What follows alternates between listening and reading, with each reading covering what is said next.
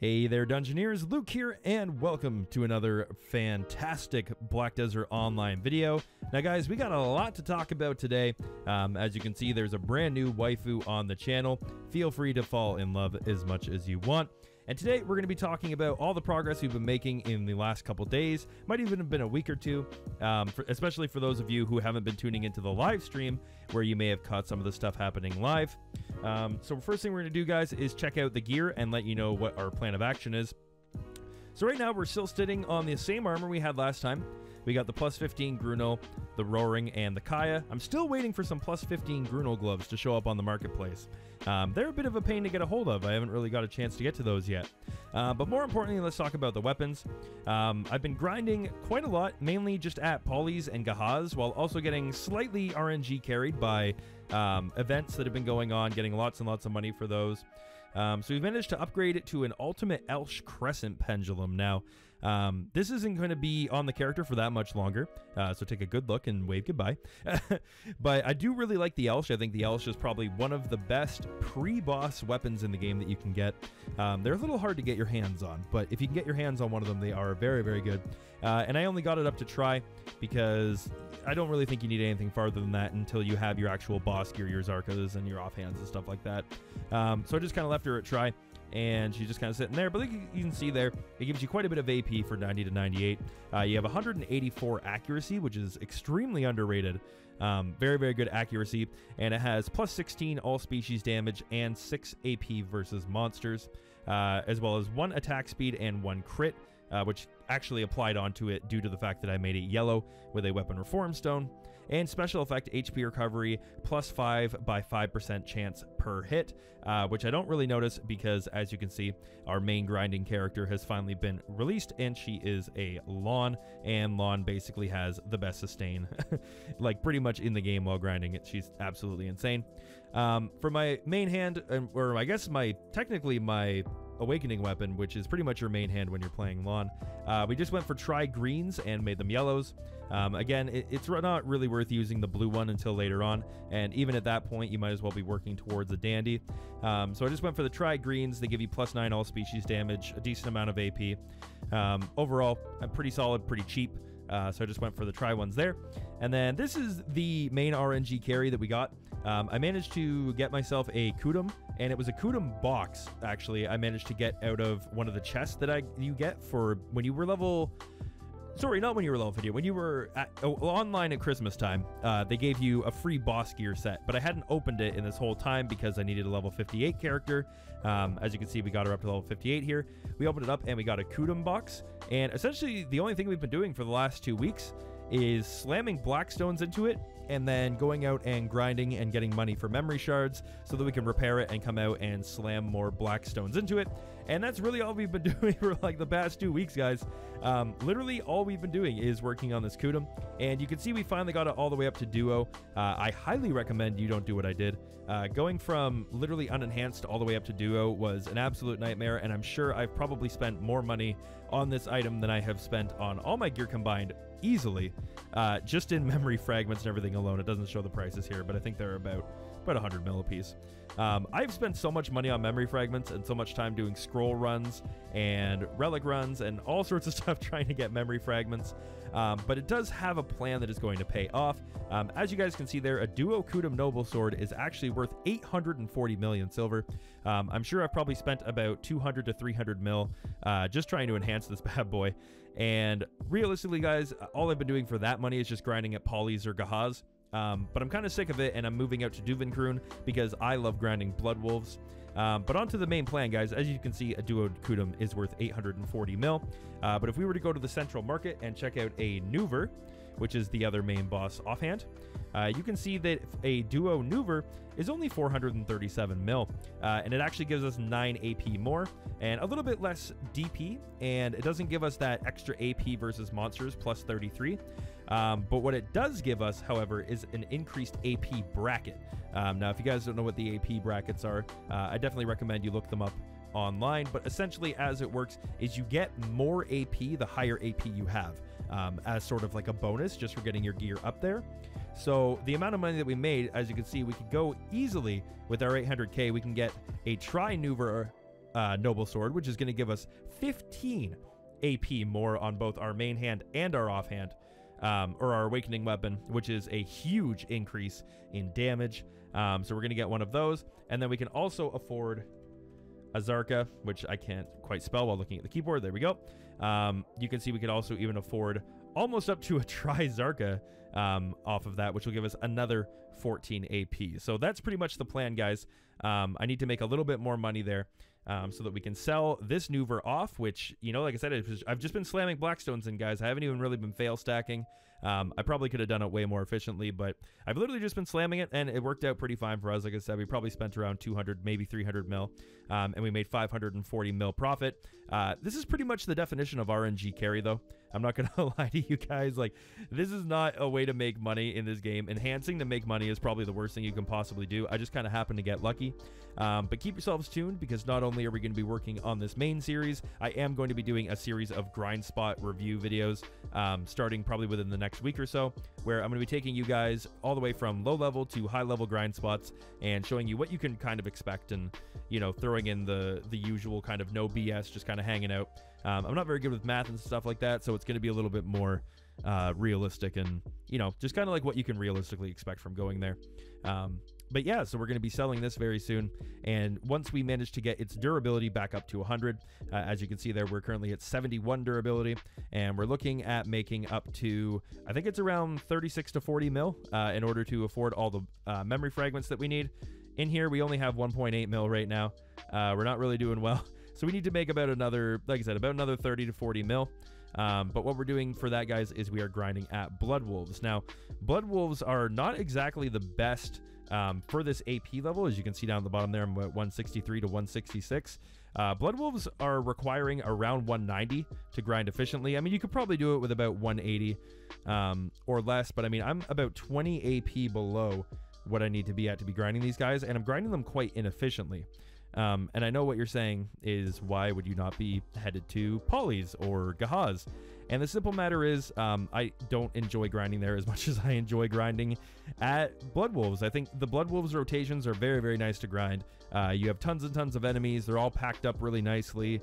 There's elites. There's the random Garmoth spawns, which is a random event that can come down, and you sometimes get a chest from it, which can have some good armor. And even though I haven't actually got any yet, there are potential for some extremely good drops from the Blood Moon. Or the Blood Moon? Yeah, the Blood Wolves. Have a chance of dropping some very good items here. As you can see, they drop Akum armor, which is around 5 to 10 mil a piece. They have a chance of dropping Manos Craftsman clothes, although I know loads of people who grind here and they've never gotten one. I don't know anybody who's ever gotten one of these dropped, but they are there. You can get an Eye of the Ruins ring. That'd be a nice 40 mil in the bank. They can drop Kegnum Submission rings, which are 1.6 mil, but I have one sitting right now that I sold, and they never sell. I've never had them sell. They drop Garma Scales, which also don't really sell right now, but they may down the line. They can drop Whom or Gervish crystals. I've managed to get a Gervish. I have not managed to get a Whom yet. And then, of course, the Ancient Spirit Dust, Caphras, and the Blackstones are where most of your money comes from, as well as the Trash Loot, which actually comes in pretty quickly. As you can see at the top there, it says recommended AP above 190. So what we're gonna do here, guys, is we're gonna head over, and I'm gonna show you guys the sort of rotation that I've been working on. It's not the main rotation, but I feel like, unfortunately, in order to be efficient, I'm doing a much smaller rotation, just because my AP is a little bit too low. And like I said, guys, if you want to be as efficient as possible and you're around this AP, I would highly recommend you head to Gahaz or Polly's. I just have a bit of an issue because I find that Polly's is always very contested when I'm there by people with way more gear than me.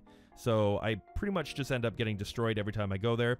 And then Gahaz is a little bit less contested, I find. But oh, I am actually about to commit suicide. Actually, I almost made that jump. I find Gahaz is less contested, but I really don't like the main grind spot there. The main rotation at Gahaz is kind of, I don't know, it's really weird to grind, especially in the main pack area. The main pack is very sort of spread out, which I don't like at all. Can I survive this jump? I feel like if I wait 5 seconds, I can survive this jump. I don't really know what's going on over here, though. There's some very sort of neat tents and some mowed grass here. This is very interesting. I've never been over here before. It's kind of weird. like they sort of started developing it and then never did. It's just plain grass. But anyway, we're going to fly ourselves over in this direction here. And luckily, the lawn takes very little fall damage. But when you do take fall damage, fun fact, it hits you very hard. I basically jumped off of the top of Gahaz at one point, and I was in the air for probably 5, maybe 10 seconds straight, and just died. Just straight up. I was just flying, and my character just went blip, and I just died. So that was fun. But anyways, so these are the blood wolves here, guys. The actual blood wolves are not the guys you want to kill, even though I am killing them right now. The blood wolves are not the main guys you want to kill. You want to be heading up and checking out on YouTube the elite rotation for the blood wolves. If you guys want, I can make a video on that. Leave a comment down below if that's something you're interested in seeing. But it's mainly these sort of guys here, the sort of bipedal dudes. They have all sorts of good drops, and the blood wolves really don't drop too much, guys. They don't even drop the main trash loot from the area. Sorry if it seems like I'm grinding kind of slow here with the recording program running in remaster. It doesn't exactly run the best. Blood Wolves is very, very full of enemies, and your computer sort of hates it. I don't know if it's all sorts of, you know, the stuff that's going on in the background, or if it's just the area in general, but I find it is a little laggy here sometimes. As you can see, we got one of these Necklace of Eternal Winters dropped. These are an event that's going on. You can turn these in and get enhancement materials in Velia. But this is the trash loot you're looking for, guys. This is the Blood Wolf main. They sell for $21.20 a piece. And they actually, you know, they actually make you pretty decent cash. I tend to get quite a bit of the Ancient Spirit Dust here as well, which you can turn into Kaffir Stones, and that, of course, makes great money. Kaffir Stones always sell well, always sell quickly, and are really, really worth it. You can get actual Kaffirs dropped here, which are always a great treat as well. But as you guys can actually see, I usually grind it a little bit faster than this. I don't actually have my food running right now. I should probably pop one of those. But with remaster, my frame rate's low enough that it's actually making some of my moves hit a little bit slower. But you can sort of get an example of what my damage usually is on these guys. With my forwards F ability, which gives me monster AP, and you try and use your backwards right mouse button as your main sort of clearing ability now. There are a couple really cool abilities that Lawn has, which I can go over if you guys are interested in a sort of Lawn PVM guide. She has some very cool abilities to use. They look gorgeous in remaster, of course, but they don't exactly run the best.